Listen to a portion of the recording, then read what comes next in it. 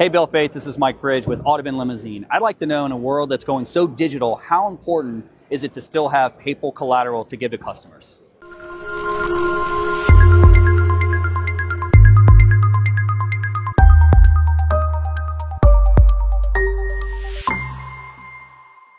Fridgie, paper collateral, that's a great question because I think a lot of people struggle with that in our industry and even outside of our industry. So I think that paper collateral outside of probably business cards for the corporate side is going away. I mean, if you want to call a business card and drafting a contract or a proposal paper collateral, then it's absolutely necessary.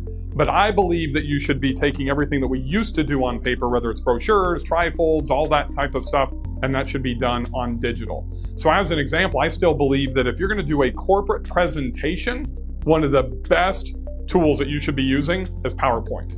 Because you build it in PowerPoint, it's easy for you to customize because you probably don't have a graphic designer or somebody like I do on my team, right? So you have it done once and you can go in and customize. Then you can turn that into a video or a slideshow with one click inside of PowerPoint. You can save it to a PDF with one click, and you can email it, or you can easily deliver that to a client either from your phone, on an iPad, via email as an attachment, or you can bring a little Pico projector and be projecting it up onto a wall or attach it through an HDMI cable right into a TV if you're going to actually be doing a presentation. So it becomes much more versatile.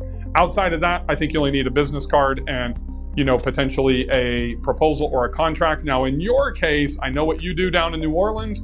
Probably some rack cards and hotels are going to be extremely viable, and you probably need to have stuff about all of your tours that you do down there outside of just Audubon Limousine, because you've got swamp tours, you've got walking tours, you've got plantation tours, you've got ghost tours, you do all this type of stuff, and you need to have some descriptions to be able to leave behind. But for a traditional limousine company, I don't think they need that. Hopefully that helps, Fridgie. If you guys have any questions for me and you want to be featured on the Ask Limo U show, just leave a comment down below, PM me here on Facebook, or you can shoot me an email to bill@limogrowth.com. We'll see you on the next episode of the Ask Limo U show.